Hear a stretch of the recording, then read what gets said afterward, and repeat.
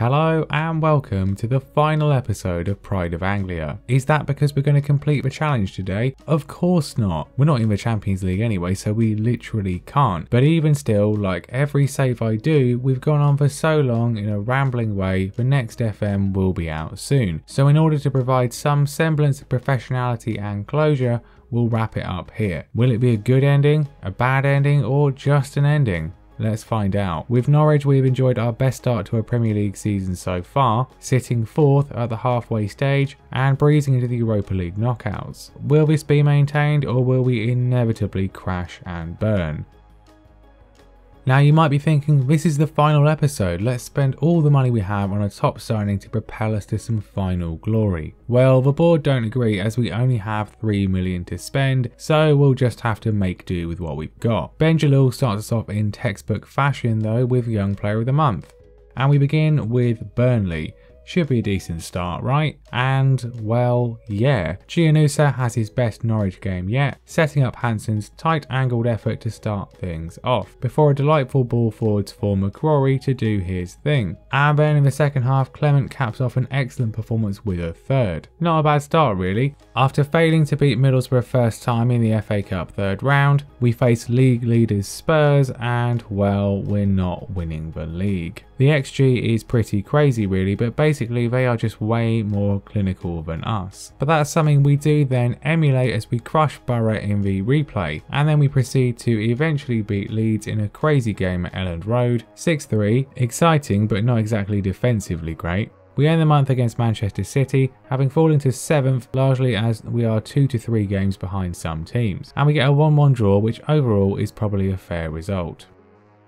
It's another Young Player of the Month at least, this time for Jesper Hansen, before a disappointing defeat to Manchester United. We do, however, beat Notts County to make the FA Cup 5th round. Any chance of a final trophy? Leicester are next, and I take the liberty of recording it, and, well, unusually, this doesn't backfire at all as we run absolute riot. Jorgensen fires in from a neat early move to set us on our way, before McCrory scores a goal he's scored dozens of times for us. He's at it again after the half-hour mark, and Hansen finds the top corner to make it 4 before the break. And then uses his head for 5 not long after. McCrory wraps it up with what is, I want to say, his 4th hat-trick for us. 6-0, an absolute masterclass. Whatever else happens this season, we have made this team pretty consistently good at least. Can the run continue against Chelsea? Obviously, we basically always beat them, and this time we crushed them. 11 goals in 2 games. Not bad, and a brace of McCrory here as well as Like, who has broken in as first choice on the left now after really developing well. We're up to 4th place again, albeit 20 points off a rampant Spurs. We make it 4 wins out of 4 as we brush aside Newcastle 3-0, and the Europa League second round draw is finally made, and we get Rangers, which is not too bad. We end the month against Arsenal, who are just a place above us in 3rd. A win here would set up a potential barnstorming end to the season, but while we do take an early lead, we can't see it through and we are swiftly behind, eventually losing 3-1.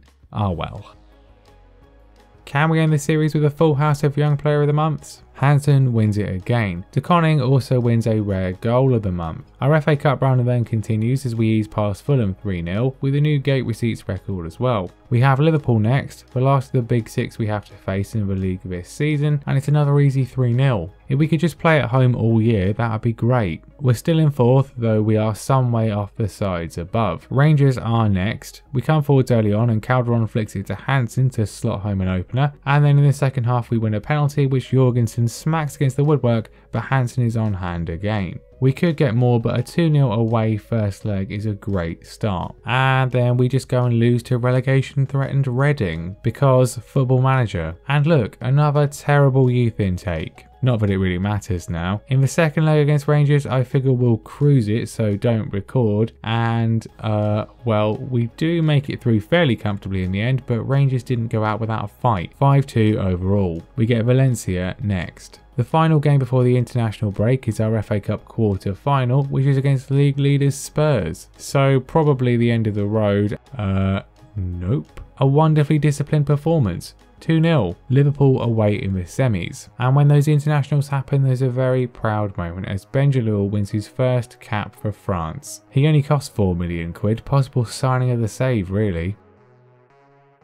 No young player of the month clean sweep though, and then we lose to Brighton. Well, who cares about the league anyway? We aren't winning it, but we might win a cup. Valencia are next in the Europa League quarter-finals, and we dominate from kickoff and never look back. We get the breakthrough 9 minutes in as Hansen fights an unmarked Calderon. The Mexican then turns provider for Papetti to head home, and then a lovely move sees him set up Giannusa for 3 before Benjalil gets in on the act. 4-0, pretty confident of progression really. We go and beat Bournemouth in between 4-1, and the second leg in Spain is indeed a 0-0 formality as we make the semi-finals of Europe's secondary competition.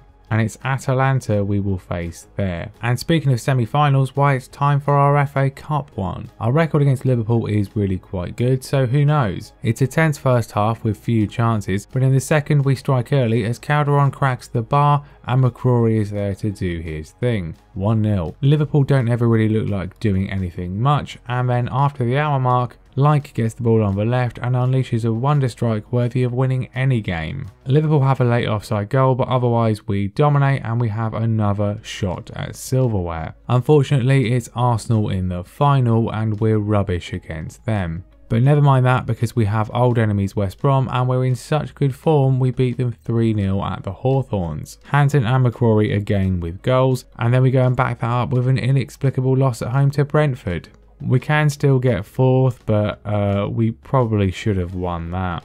Not ideal preparation for the Europa League semi-final, but there we are. We travel to Italy hopeful of a decent result, and it certainly starts that way with Hansen finding Calderon to fire us in front. Papetti heads home as second as we look to take control, but we swiftly allow them to grab a goal back. In the second half, Like restores our 2-goal cushion as we look on for another excellent win, but then with seconds left we stupidly give away a penalty which they obviously score. 3-2 is still a fairly decent away leg result, I suppose. We do get one more young player of the month, Hansen once again, and then we grab a late win over Wolves.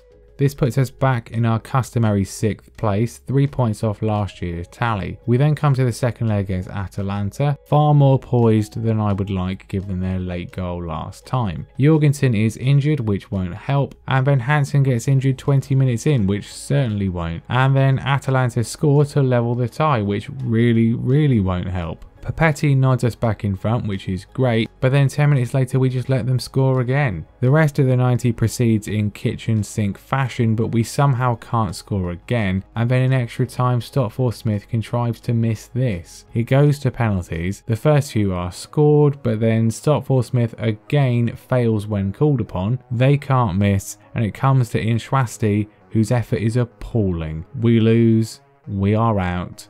I hate this game. Hansen is out for the rest of the season as well. We just about cling on to a win over Stoke before more assuredly beating Everton. This moves us to 5th with 1 game left and gives us a new record points tally of 71. We can still get 4th if things go our way on the final day as we face Aston Villa, and maybe they will as McCrory's excellent take, turn and finish give us the lead. Or not, as Chelsea are already 3-0 up. But 5th is still great, right? Stopforth-Smith continues to ruin everything though and gives away a late penalty, which Hansen saves. But still, from the same highlight, he gives the ball away again and they just equalise anyway. Oh, and then they score again and we lose and they go above us and we end up finishing in 7th. So a new record points tally, but a lower position than the last 2 seasons. Great. This is why this is the last season. But don't worry, because we can still end on a high. It's the FA Cup final against a team I don't think we've ever beaten. Here's the team. And I'll tell you what, it's a fitting game to end the series. And by that I mean it's absolutely awful. We do nothing whatsoever in the first half, except allowing Arsenal in to score, Brenner, as ever. We do eventually have a highlight over 70 minutes in as De Koning scores an excellent solo effort, but then to epitomise everything, he then plays a moronic pass which sees Arsenal muscle through to retake the lead. We do nothing in reply afterwards, and so,